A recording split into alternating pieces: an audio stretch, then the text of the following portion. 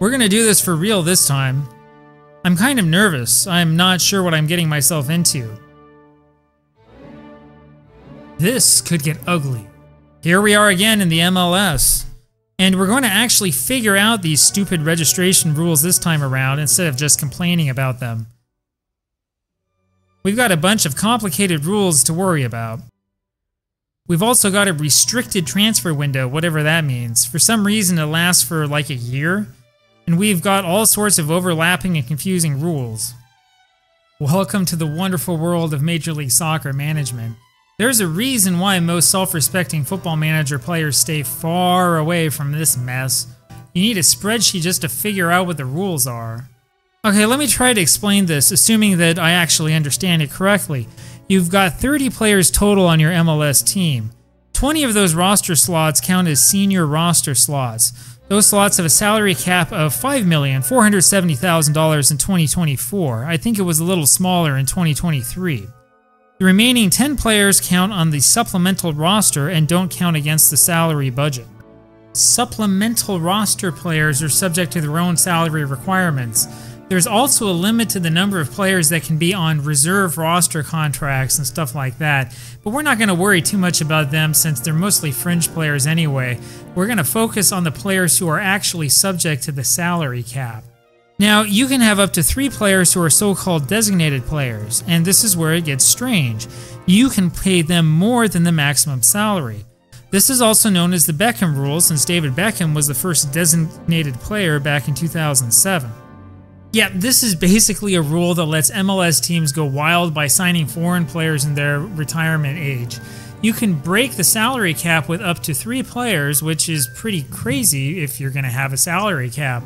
And let me tell you, you know you've really got a strong salary cap when you have all sorts of special rules to break it. So, going back to the screen, we can see that we have filled up 3 of our 3 allotted designated player slots. That part is taken care of. Thankfully, the geniuses of Reddit have some good advice for managing in the MLS. One major piece of advice is to make sure that your squad is built around those designated players. Yeah, this should be an obvious strategy, but you'd be surprised. Of course, you want to get the best players that you can in those 3 slots, and you naturally want to stay away from wasting them on players who are aging and who aren't going to do you much good. There's other stuff to worry about, like this Under-22 initiative project. To be honest though, I didn't really spend much time even thinking about that. Now, real-life DC United fans will be upset, but the first thing I did was to get rid of Christian Benteke. I traded him away early on to Colorado for a draft pick. Okay, there are 2 things to talk about here. First of all is trades. Trades are an old American sporting tradition.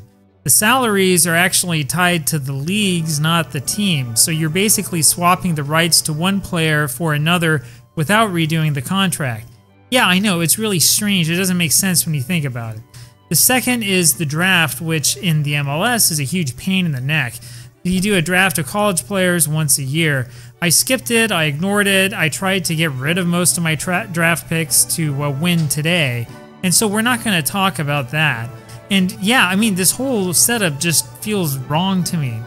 Now, Benteke is not an awful player. My problem with him is that he's old, 32 years old at the start of this save. Plus, he's on an expensive contract, and he uses up one of those precious designated player slots. The hilarious thing is that Colorado tried to get rid of him not long after they traded us for him. It wasn't just my imagination. One of the best pieces of Reddit advice I saw was to scout players with an American second nationality. This is actually quite overpowered, as you'll see in a second. I went to the player search feature and looked at players who had American listed as a second nationality. I did 2 general passes of this, one to find players to bring in on trial and another to find players we could buy. And as usual, I was exclusively looking for players with high pace and acceleration. I found 23-year-old Justin McMaster early on and signed him. He's not the best winger in the game, but he's faster than the other guys on the right that we had, so this was a good signing. But Ken Abo was our real major signing. We bought him from Norwich. Abo was basically a foreign signing, but one with an American second nationality, which means that he doesn't count as a foreign player. He's 18 years old, and he's a star player at such a young age. He's not perfect, but he's fast, and fast is what I was going for. Alright, there are 2 more things to keep in mind when you manage an MLS roster. Now, these will make your life a whole lot easier. First, remember that you don't need to sign the best players for every position. You need players who can play the positions reasonably well, and it's best to have a mix of some youth and some experience. But you'll go nuts if you try to construct a team of expensive players, since you'll keep hitting that stupid salary cap. I should note something here. The MLS salary cap actually works to the benefit of marginal players. Why? Because they're always going to have a job with one team or another. It also provides a huge incentive for good native players to go abroad as soon as they possibly can. Why? Because there's always going to be a cap on how much they can earn in the United States. I'm not convinced that the people who created this salary cap and this whole crazy system thought carefully about the incentives that it creates. Second, keep some roster spots open. The AI will make crazy mistakes and will be forced to put really good players on waivers. That means you can buy them for nothing and supplement your squad. Look out especially for players who are under 22, since there is a limit to the number of under 22 initiative players that you can have on your roster at one time, and the AI always screws this one up. Yeah, that's right. The strategy that works is to keep holes in your roster and wait for good players to just fall in your lap through the waiver system. I'm 100% serious. I should explain waivers for a second. In theory, the waiver system allows less successful clubs to pick off players no longer wanted from bigger clubs. In reality, it looks like this. You get a list in your inbox of waived players and you have 2 days to make a claim on them. For a small sum of money, you can get the rights to the player without having to do a trade or any of that ridiculousness. As you can see, I was able to get 3 young players off waivers early on. They actually didn't play much, but they were important backup pieces. Yeah, the other thing here to wrap your head around is how trades actually work. I had 4 keepers and I only needed 2. I wanted to sell 1, but as you can see here, I couldn't get anybody to give me anything for either one of them. It's pretty frustrating actually. The player's value has nothing to do with the fake money you can theoretically get for that player, and the game really doesn't help much in letting you know what is and what is not a good deal. In the end, I actually let both of those keepers go for nothing. In the end, the roster spots were much more important to me than receiving anything in return. I mean, I suppose I could have just unregistered them. That would have made them automatically subject to the waiver process. Overall, it really is a strange system. It's even stranger when you look at general allocation money and targeted allocation money. As I understand, those exist only to offset money that would count against your salary cap. In other words, you're actually not going to look at this screen all that often in your MLS save. It isn't relevant. This is the screen that you really care about. General allocation money and targeted allocation money remind me a lot of the fake currencies that you see in games with microtransactions. It's hard to say how much real money they are worth, and you can't exchange it for real money. It only has a limited use in-game or in real life in the salary cap game. Yeah, if you haven't guessed by now, Major League Soccer isn't exactly a great example of free market economics. You're probably wondering why America has this ridiculous system in place. Well, let's dig in. The last time we talked about this, I mentioned that soccer was a big thing in the United States in the 1920s. And that includes the District of Columbia. During the initial global rise of association football, major American cities were caught up in the excitement. And yes, there were 2 professional leagues in the United States at that time. Don't let this Washington Post article fool you though. The leagues they're talking about here are local amateur leagues, not professional leagues. As strange as it sounds, there was actually no professional team or even semi-pro team in Washington, D.C. or the area at all during that time, especially the 20s. There were thousands of people around here who played the sport, amateur leagues abounded, but apparently nobody thought of putting a pro team in the nation's capital, or even a semi-pro team. It really is strange. D.C.'s first soccer team was the Britannica Soccer Club, an amateur side in the National Soccer League. That club was formed in 1963. The mastermind was a Scottish man named Norman Sutherland who worked initially for the British Embassy in Washington, D.C. He became the face of soccer in the District of Columbia not long after he came to the U.S. By 1968, the club had changed its name to the Washington Darts. That's fitting because Britannica was kind of an embarrassing name once that club moved past its amateur beginnings. Soon, the semi-pro team was showing signs of becoming a full-fledged professional side. By January 1970, the Darts had joined the North America Soccer League. However, by May 1971, the Darts were in extreme financial trouble. The problem was money. The problem has always been money. The Darts originally played at a high school up in Northwest DC. They soon moved to a small college football stadium in Brooklyn, which is up in the Northeast. However, attendance was poor, and Sutherland didn't exactly do anything to endear himself to the fans of amateur soccer in the district. The Darts were lucky to get even 3,000 fans to turn out to their games, and most of them started to boo Sutherland. By mid-August, the franchise had been sold and moved to Miami. The team was always obscure, but is less than a normal footnote in history today. I doubt you can find a single person in DC who remembers them. Now, after looking at that, you can probably understand why the MLS is so jealous with its player salaries. I mean, it prevents free agency, it puts stringent salary limits on players, and so on. The hope is to do whatever possible to prevent teams from just going under. And teams just going under was actually really common in the earlier days of professional soccer in the United States. The Darts were so despised that the asking price for the club was $25,000. That was the same as the fee for an expansion team in the NASL. In other words, the club was worthless.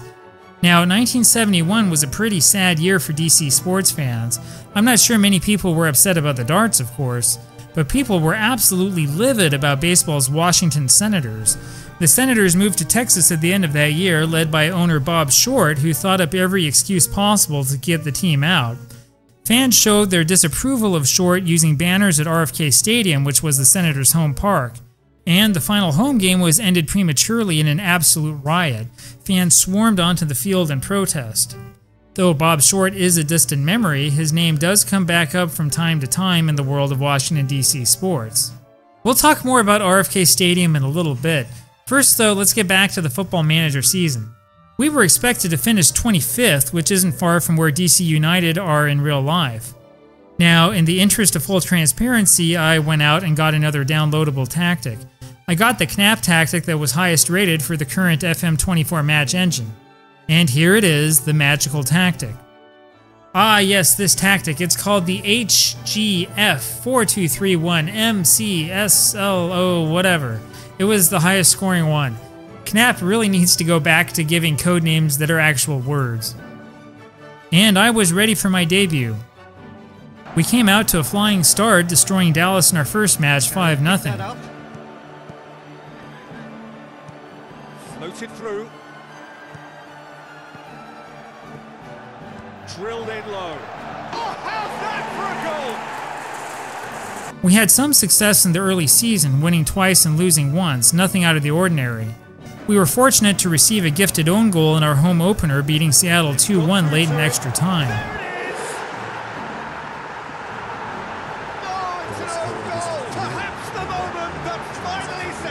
But things didn't go all that well at first. Our biggest embarrassment of the season was getting kicked out of the Open Cup against Hartford, giving up 2 goals in quick succession.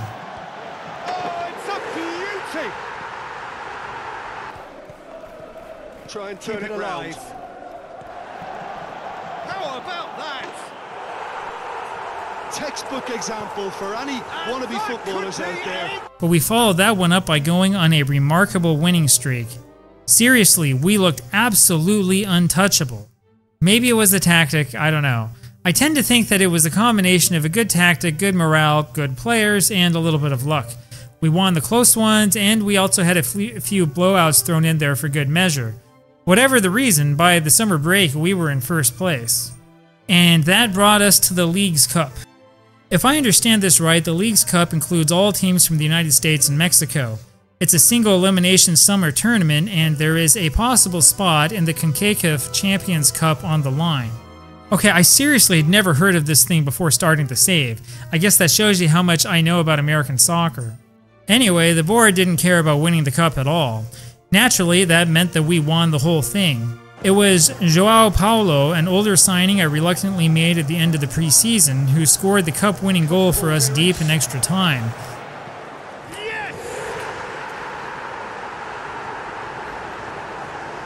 And that gave us the first major victory of the season. The board naturally announced that they knew we were capable of winning the thing all along, but at least they were nice enough to celebrate the victory with us. Frantically trying to save face? Yeah, that's an American soccer tradition.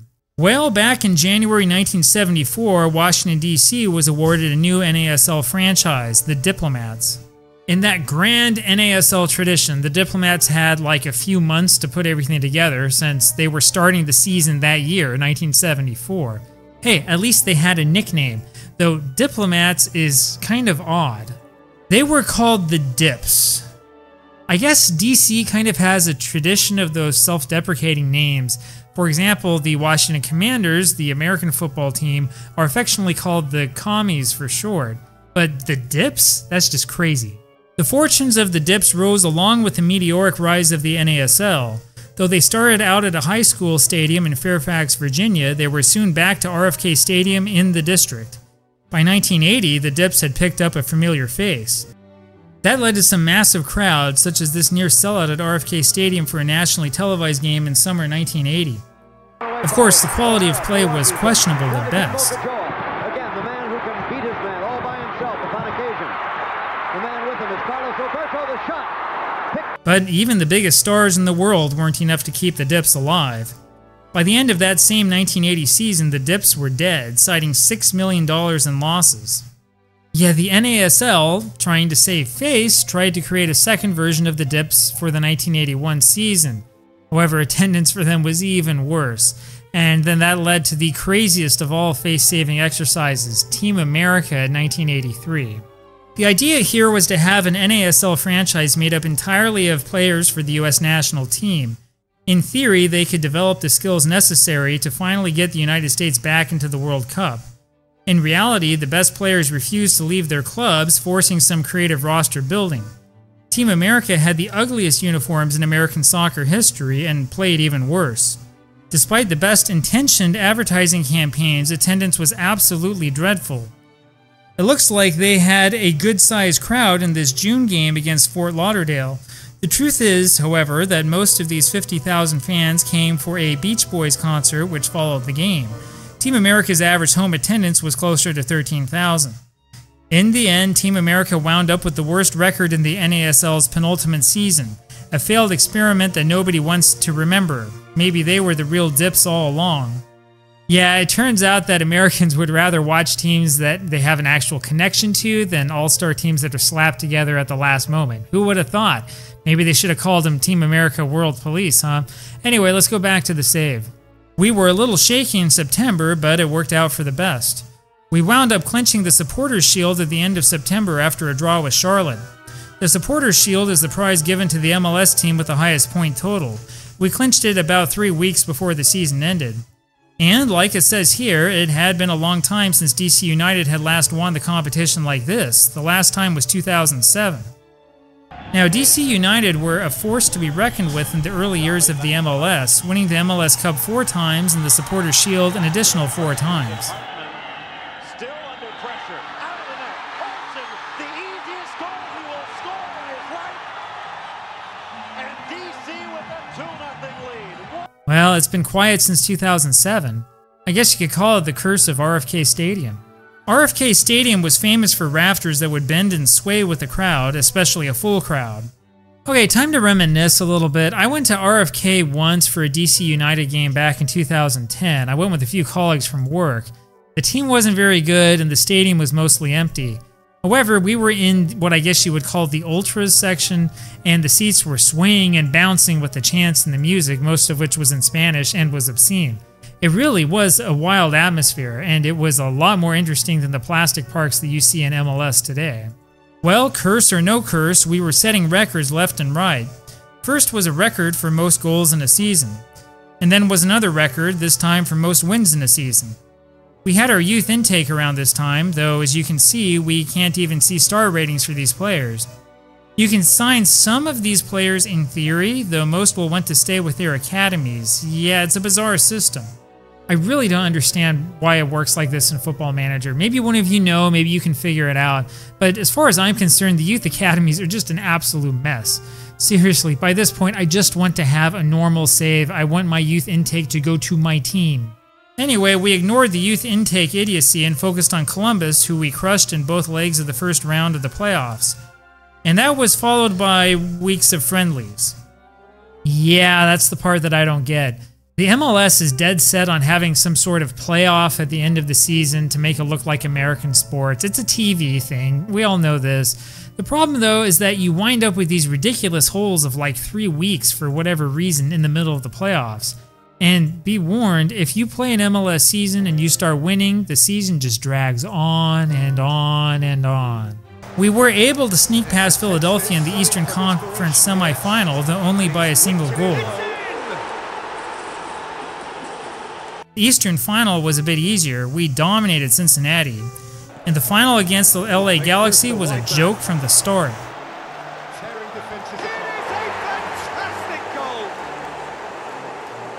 They didn't know what hit them. Squeezed up out wide. As simple as you like. Good. Lashes it across. Oh, that's an own goal! Football Manager called it a trouble for some reason. Whatever, we won the MLS and that's what counts. And I'm apparently one of the greatest American managers of all time after a single season. Well, there you have it. We managed to survive an entire season in the MLS. I mean, we didn't just survive, we won the whole thing. Now, I still think that the sport would be much better off in the United States without all the silly salary caps and all this other nonsense. And if you want to play an American Football Manager, I really strongly suggest looking into one of the editor data files. If you play with the game as it comes out of the box, it's a really frustrating process, though in this case, it felt pretty good to win.